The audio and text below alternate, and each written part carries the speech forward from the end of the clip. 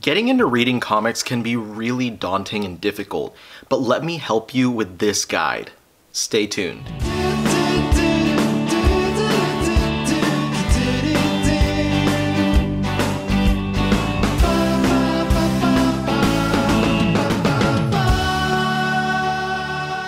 I know how confusing it can be to start reading comics. And that's something that needs to be acknowledged first and foremost when trying to help people out. There's a lot of confusion because there are so many characters, especially when we're talking about mainstream comics like Spider-Man or Batman, that have existed for decades and have just thousands upon thousands of different comics. And someone who has no idea about how comics work is probably going to look at that and say, okay, well, I'd like to start Spider-Man, but I don't know where because there are so many different series: Amazing Spider-Man, Web of Spider-Man, Spectacular Spider-Man, Spider-Man, and each of them has multiple #1s. Do I have to go all the way back to the 60s? Or where can I start? I don't know what to do.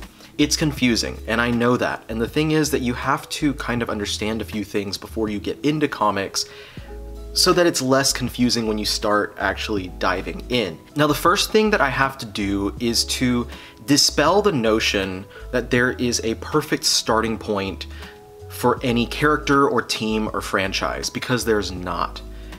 The perfect starting point is really wherever you want to start, whatever works best for you, and that's what I'm here to kind of help you to try and find, is your perfect starting point for any character or team or franchise.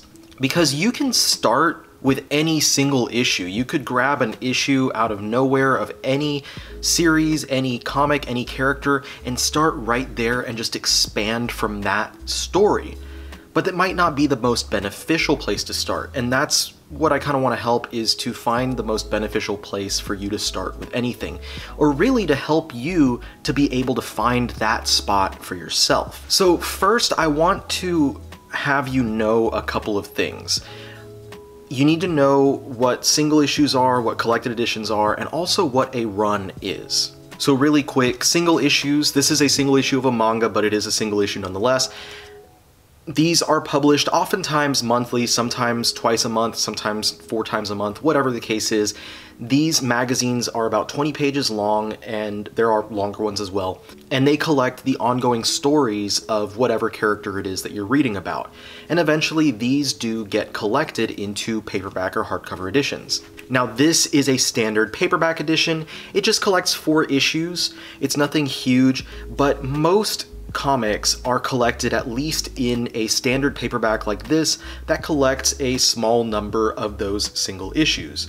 Typically this contains an entire arc, so you can pick this up and have a decent story that has a beginning, a middle, and an end. And there are also standard hardcover editions that often are the same as those standard paperback editions, where these will just be a collection of a few issues that make up an arc, but there are thicker ones of both of those formats as well that will collect, you know, a dozen or more issues, oftentimes collecting like larger chunks of a whole series. And then there are oversized hardcovers, and oversized means the trim size is larger, so it's taller and it is wider than one of those paperbacks or one of those hardcovers. And oftentimes these will collect maybe a dozen to 18 issues, and then beyond this there are larger editions such as an omnibus edition. My name on here is the Omnibus Collector because I like to collect these omnibus editions. Now, they are more expensive, but they do collect a lot more material. They can collect anywhere, depending on how long a series is, it can be, I think, small as 10 issues is one of the smallest ones, and as large as 50 plus issues of material. They are presented in the oversized format, similar to the oversized editions, and there are larger formats as well, such as Dark Horse's library editions or DC's Absolute editions, and many other formats for comics. So now you have a basic understanding of collected editions, and not everything is collected. That's another important thing to note. And the best way to find out what is collected, especially for mainstream stuff from like Marvel or DC, is, in my opinion, the best resource is crushingcomics.com. My friend Peter has been running that website for forever, and he does guides on basically every major character, so you can figure out what places are good jumping on points. You can see what stories are collected, what issues are not collected, and whatever's not collected, that way if you want to read everything, you can seek out those single issues or maybe read them digitally. And that brings me to another great point, is reading digitally. What type of apps are there that are out there? Because when it comes to manga, we have stuff like the Shonen Jump app, the Viz Media app, the Manga Plus app, and stuff like that. And there are apps like this for comics. Now you can use Comixology, which basically you have to purchase digital single issues or digital collected editions and then read them through the app, or you can use services like Marvel Unlimited or DC Universe, which have many of the stories published by those publishers available to read, similar to the Viz Media app or the Shonen Jump app, where you subscribe, you pay a price per month, and you have access to all of that content. Now, the next thing I want to help you understand is what is a run. Now, a run on a comic is basically the time that a certain creator or creative team spends working on that series. Now, for instance, I have Grant Morrison's Batman Omnibus, and Morrison worked on Batman for an extended period of time. Now, their Batman run can be broken up into smaller arcs like Batman and Son, The Black Glove, R.I.P., but those are all pieces of their ongoing run. There can be runs that are just a few issues long, or you can have runs like Chris Claremont's initial run on the Uncanny X-Men that lasted for 17 years. Now, this is something that's different than manga. If you're a manga reader, usually there's not really runs. A series begins under one creative team or one creator, and it will stay with that team or creator until the end. If you're interested in reading something like One Piece, and you say, where do I start? You start with volume 1 and you keep going from there. But it's different for comics, and the way that people will divide comics up and recommend is often going to be by the run, and that's how I recommend stuff, is by people's runs. So if it comes to Spider-Man, I might say, my favorite runs on Spider-Man are the Roger Stern run, the Dan Slott run.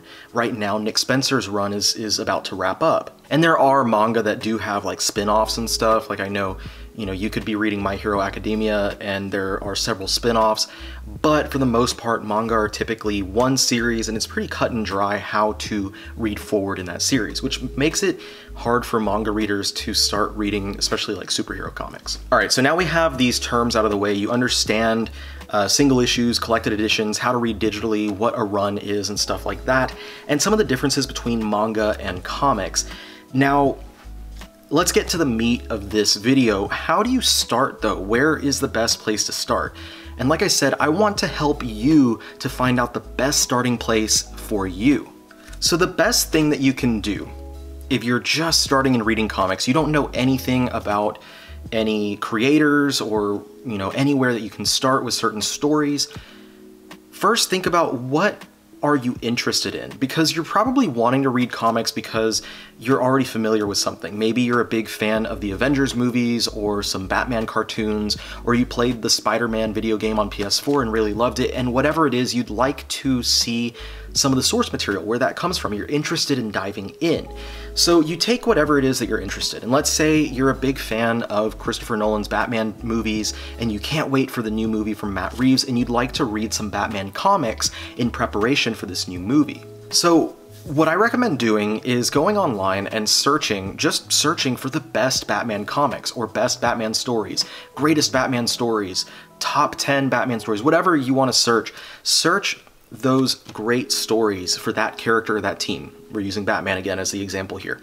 And you're going to find a ton of different lists. Oftentimes they're going to be lists from websites, big comic book websites like IGN or CBR or Newsarama, stuff like that.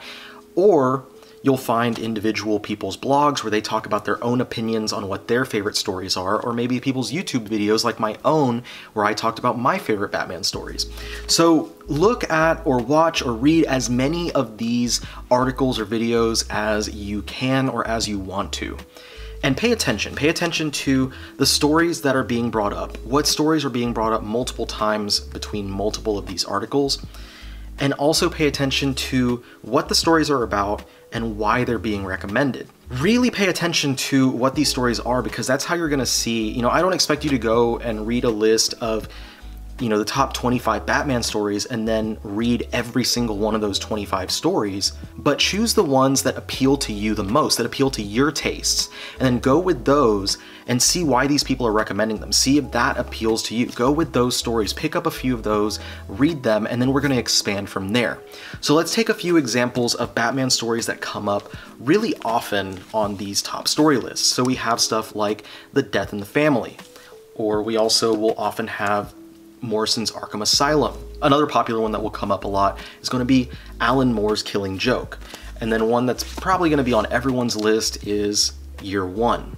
So let's take Year One, for instance. You read Year One and you really enjoyed it. You really love this story. Now there's a couple things that you want to pay attention to when you're reading these stories. Take note of the things that you enjoy. Number one, who's the writer and who's the artist? Pay attention to who the creators are on this book. Number two, if this story has any other character aside from Batman in it that you might be interested in, take note of that. And then number three, if it is a story that's connected to the greater continuity of the universe that it takes place in, take note of any stories that are referenced. Often there will be editor notes in the book, maybe not so much in Batman Year One, but a lot of times there will be editor notes that will tell you like, oh, do you want to see where this took place? Read this issue. So that's how we start.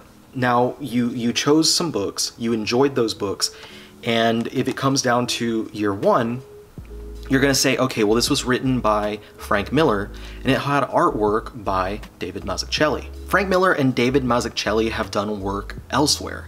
They teamed up together for a Daredevil story called Born Again, and it is one of the best stories over at Marvel, definitely my favorite story arc for Daredevil.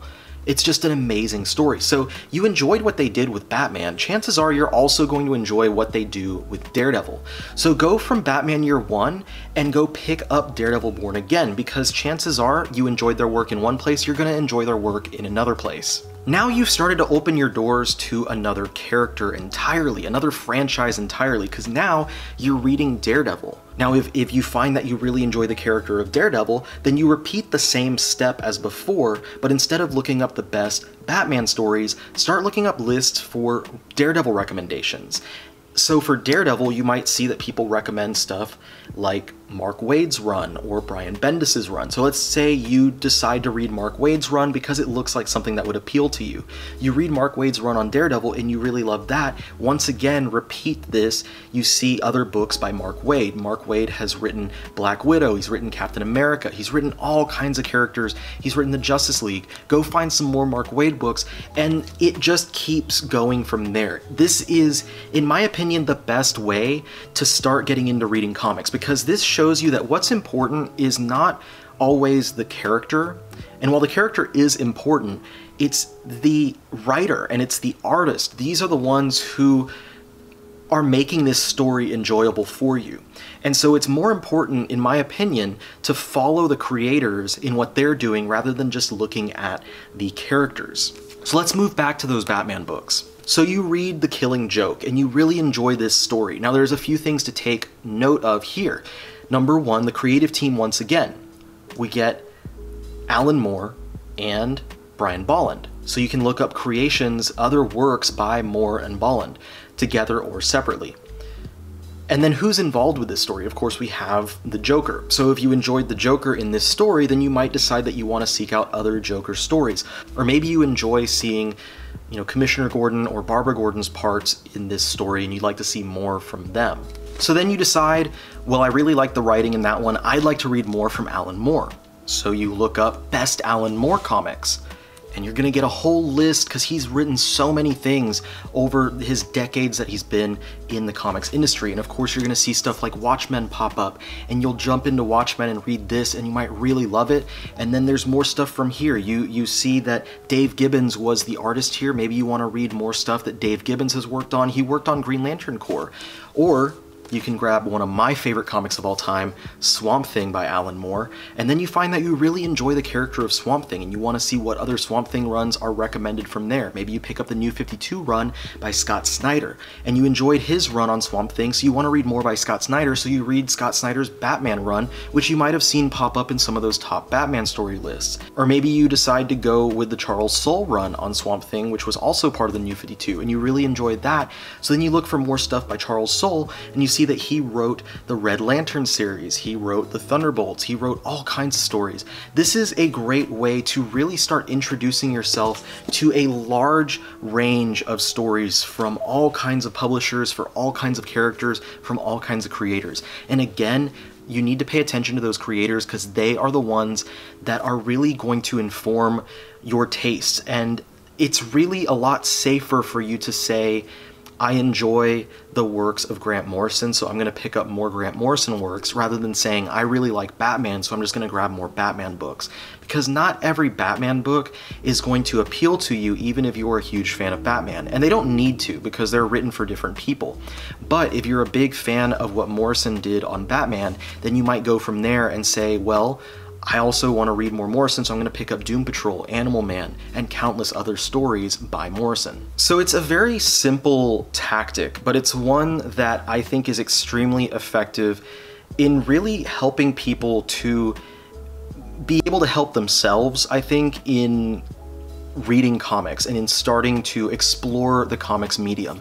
And the cool thing is that this is not just going to be relegated to Marvel and DC, because as you go forward and you read more books by different creators, you're going to start finding that these creators you enjoy have also written work outside of these larger universes. For instance, maybe you're interested in reading Fantastic Four, and one of the recommended runs that seems really enjoyable to you is Jonathan Hickman's, which these omnibus editions are getting reprinted soon, so it'd be a nice time to jump in on that run.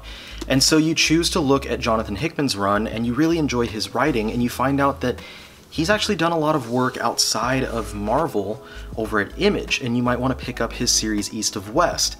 And this is a self-contained series over at Image that has a beginning, middle, and end, but you might be turned on to the artist Nick Dragotta, who's done a lot of work elsewhere. Or maybe you check out the series Manhattan Project by Jonathan Hickman. So it just opens all these doors to trying out these creators, and it can send you through to other publishers. And from those other publishers, maybe you find that you really enjoy the style of stories that are written over at Image, so you start expanding and wanting to read more stuff from Image, even if it's not from a creator that you're already familiar with, like Joshua Williamson's Nailbiter or Marjorie Liu's Monstrous. And both of those creators have done comics over at Marvel and DC, so that just brings you right back into that. And then maybe you read Marjorie Liu's work with X-23 and decide that you would like to read more of that character, and you expand from there and check out Tom Taylor's all-new Wolverine.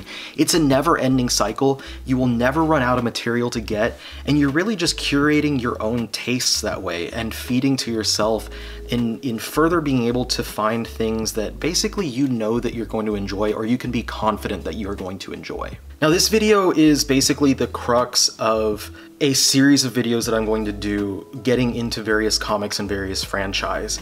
This is my advice on how to start, and I think that it's the perfect advice for anyone who's not into comics, specifically mainstream Marvel and DC comics, but you might be into other media like manga, or maybe you watch a lot of TV or movies and stuff like that, because this is a way to kind of help you to get past those preconceived notions that we mentioned at the beginning of the video, where you're no longer thinking there has to be one beginning and one middle and one end to every series, to every team, or anything like that. But I'm going to be creating more videos that kind of work in conjunction with this, and what I'm going to do from here is to talk about different characters, different teams, different series, different creators, to help you to try and get into that stuff more easily. Now, I've already done one of these videos basically for Batman, and I was planning on doing one for the X-Men as well, but I felt like I needed to do this video first to expand on kind of how to get into stuff like the X-Men before actually talking about the X-Men franchise, because it's such a grand one. So if you liked this video, if you enjoyed what I had to say here, and if this advice was helpful for you at all, and I really hope that it was, please subscribe to this channel if you haven't already, and stay tuned for those upcoming videos. I will be trying to put those out as frequently as I can, and if there's any characters or teams or maybe even creators that you'd like to see me work on these videos for, I already have a list of ideas that I'm moving forth with, but please comment down below to let me know which of those you would like to see me talk about, that you would like some help with. So thank you so much for spending this time with me. I hope this video was entertaining and that it was informative. And let me know what character or what franchise that you are most interested in starting to read. I'll see you all in the next one. Peace out.